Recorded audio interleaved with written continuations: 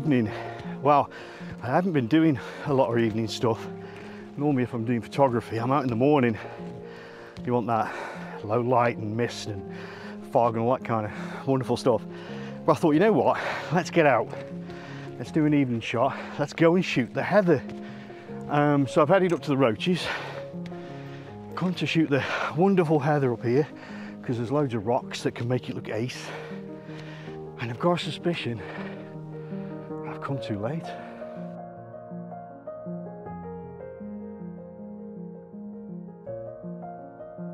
So just a couple of weeks ago we had the hottest temperatures on record in the UK, and it's really had an impact. And it looks like all the heather has turned really early. I was hoping I'd be able to catch it while it was in sort of full bloom when I head over to Padley Gorge, which of course I'm waiting for the colours to turn now. But I don't think I'm going to get that opportunity. It's so far advanced that it appears to, may not be 100% right, but it appears to have lost its lustre. It's lost that lovely bright lilac colouring. It's starting to brown off a little bit underneath. So I'm not sure how lucky I'm going to be. But it's a beautiful evening, some nice cloud, it's nice and warm. I'm out of breath, but maybe I'll get some photos on the way. Let's see.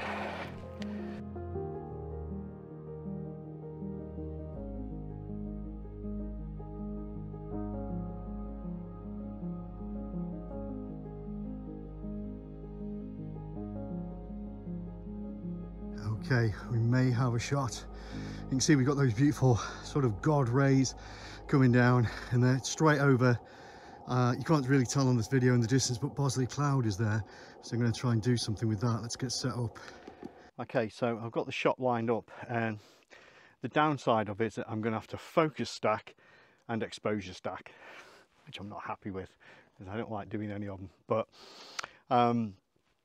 it's a pretty straightforward composition. I'm going to show you on the camera what I'm trying to do and hopefully explain exposure stacking and focus stacking if you don't know what they are. Let's see. Okay, so I'm going to have to wind down the exposure. Let's just show you what's going on here. So as you can see, I want those wonderful God rays there and that little bit of colour that's creeping up on the horizon.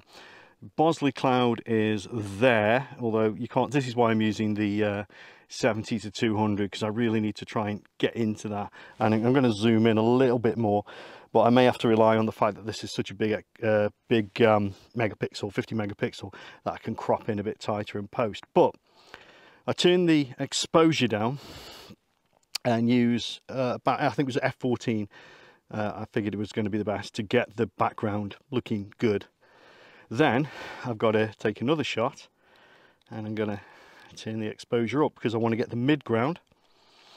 Yeah, keeping the camera in the same place, and then really turn it up to get the foreground. Now I'm not too worried about the foreground being super light because I don't mind it being a bit shady at the front. And then of course I've got to focus. So that's the exposure stack.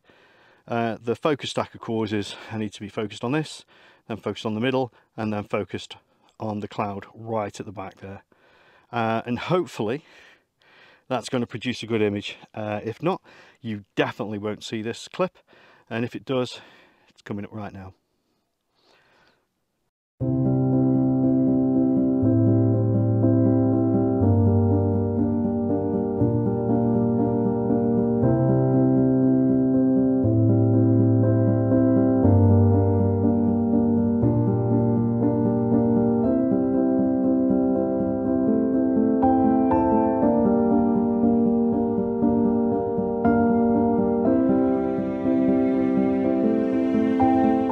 So I normally get 3 compositions out of a walk to try and show to you, but currently I don't even know if I've got one.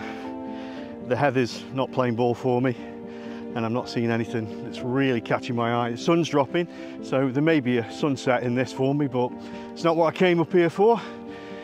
Oh, fingers crossed we get one, at least one. Let's see.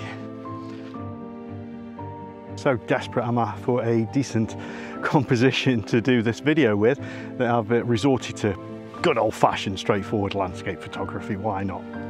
Let's whiz this around, see if I can show you. So this is a no-brainer. Foreground, point of interest, just at the top. Good cloud structure, which is why I decided to take it. It's because the clouds look good. It's not the best, but it's a photograph.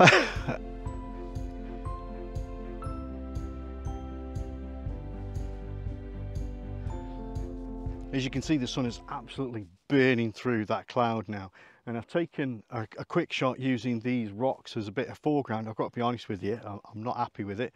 I'm probably going to have to faff around with it quite a lot to make it look right. I don't even know if it'll work. What I'm going to do is I'm going to try something else. I'm not going to go for foreground. I'm going to go over to that bit there. I'm going to lie down. I'm going to get the camera real low. I'm going to just shoot over the valley here and towards that sun. May work, may not. Let's go give it a go.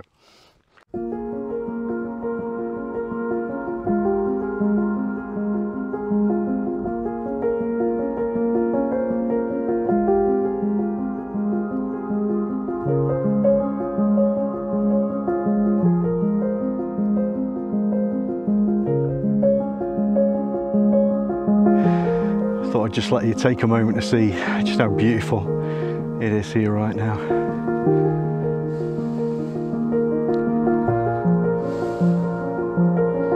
Welcome to the Peak District. Well, that's my night done. Just wrapping up now. It's getting quite dull. We've got some rain clouds very, very far in the distance. But you know what it's like up here in the Roaches. They could be here in minutes. And the sun's hidden itself behind those clouds, so there's nothing coming my way now. It's been a lovely, lovely evening though. Absolutely devastated that I didn't get what I wanted again, and I do think I've missed the boat on the heather. But pretty soon Padley Gorge autumn colours are coming, so do check out hopefully the next couple of videos and we'll see some wonderful autumn colour. But until the next one, like, share, subscribe. Bye for now.